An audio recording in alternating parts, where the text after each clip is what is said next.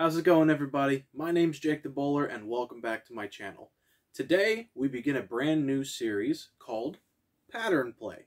Now, if you haven't deduced what this series is going to be about by the name of the series, well, let me give you a little bit of a description of it. So, in Pattern Play, I will be setting down sports shots at my home lanes of King Lanes, and talking you through my process on how to figure out and how I would tackle these patterns. You know, I will tell you what balls I would use, what marks I would try to hit, how I would transition in a night, and just overall my experience on how to tame these wild beasts known as sports patterns. But before we jump into the first episode of Pattern Play, here's a little disclaimer for everyone. This will not be a perfect representation of how these patterns should be played. There are two other variables that will dictate how these patterns progress throughout a night and how they play initially. One is the topography of the lane, and two is the lane surface. Now, these two are things that will not vary greatly in my videos unless I go to a different house and have them put down these patterns. This is solely meant to be my experience on this pattern, and I'm just trying to give you some information that would help you in those circumstances. So, today's episode of Pattern Play, the first ever one of Pattern Play, is going to be on a pattern that I have actually already done a video on, but not this kind of video. I actually did a ball review on this for the Idol Pro. This is the PBA Marshall Holman 37-foot pattern. Now, this pattern is difficult, and it is a shorter pattern, so it typically leans to being a little bit more difficult to non-experienced players because they don't really know how to keep their ball from overhooking, or if they get it too far outside, how to make it so you have that bump room so it does come back nicely. Now, I've been bowling for quite a few years, and this is actually the first short pattern that I've felt really comfortable on. I've done a lot of work up to this point to figure out what ball motions would work best on this pattern, and I'm here to show you my experience and how I figured it out. So we're going to go ahead and jump to the lanes, where I'm going to actually speak to you as you watch me bowl, and I'm going to tell you a little bit about my thought process and why I chose the specific balls that I did at that point. So, let's go. Alright, so jumping right into it here, the first ball that I pulled out of my bag was my benchmark ball, and that was the Idol Pro. Now, the Idol Pro for me has given me such a smooth and, clean reaction off the friction, no matter the pattern that I've thrown it on. I can pull this thing out on house, on sports shots, short, medium, long, anything, and it's given me a very reliable and continuous motion. But on this pattern, it actually started to work against me. Now, you normally would want a smoother and cleaner reaction on this kind of pattern, but I don't know if it was the cliff that just got too bad, but my ball actually started to roll out and didn't get back to the pocket as well as I needed.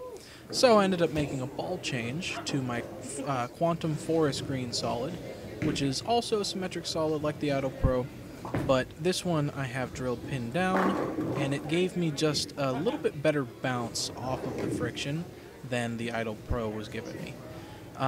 So I could stay in this ball for a little bit, so long as I didn't pull it left like I did on that shot, and it would just be a good ball for me to stay in through a majority of a block. Now, I did not have a whole lot of transition on the lane, mainly because it was just me and one other person bowling at this point. And yes, that person was a right-hander, but they were not a high rev or high speed bowler, and they weren't really using high performance equipment. So I know the transition in an actual tournament setting would be a lot different.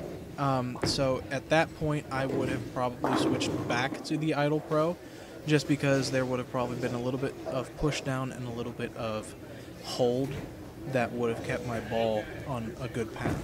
But in this scenario, I stuck with my forest green solid. until it started to bounce a little bit too much, and I felt a little uncomfortable with the amount of hook that it started to give me. So I ended up switching to my next ball that I'll show here in this next clip. It is the Hypercell Fused. Now, I have not thrown this ball a whole lot. It is an asymmetrical hybrid from Rotogrip, and I didn't actually know how this ball was going to react, but it actually ended up being a perfect stepping stone as my next ball coming off of the Forest Green Solid.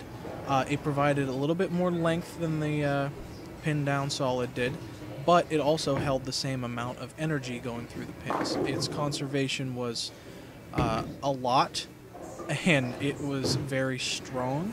Now, I did leave a couple corner pins. A lot of that was me trying to get the roll right on this ball, just because it really wasn't drilled for me. It was drilled for my friend Chansey, who his PAP is a little different, so I often overpowered the ball. But when I did match where his normally would be, you can see that it had a very clean and very, very powerful reaction through the pin deck.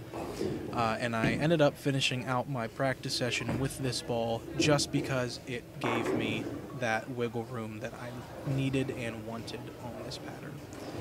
And I really, really enjoyed this pattern. It was fun. I would probably follow my steps that I did here in a tournament setting, but I'm going to have to end it here. And welcome back. So, thank you guys so much for sticking with me to the end of this video. It means so much, and I hope that the information that I pass on to you guys will help you in your next venture on a short pattern or this pattern in particular.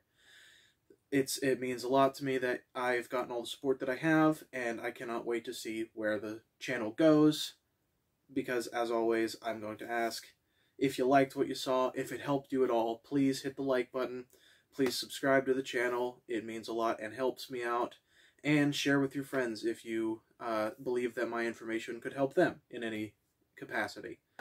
But I'm going to go ahead and end it there.